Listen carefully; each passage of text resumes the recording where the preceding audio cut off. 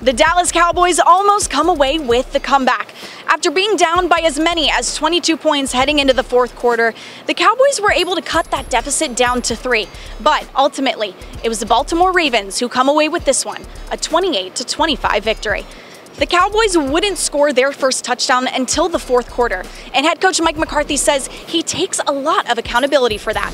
He says that as an offensive play caller, he was frustrated, and there's a couple of calls that he wishes he had back. We had a chance, and they made more key plays than we did. We battled back, but we're not clean enough to get the win today.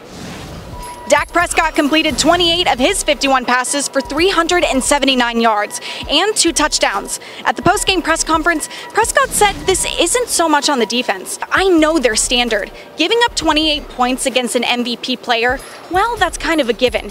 That makes this a game we have to score 30 in. Prescott stressed that it's important to be excited heading into Thursday. No dwelling, but instead taking accountability and shifting the focus to the Giants. For all things Dallas Cowboys, you can tune into Spectrum Cable Channel 15 on Wednesday and Thursday nights at 11. For D210 Sports, I'm Sydney Staples, and you've just been credentialed.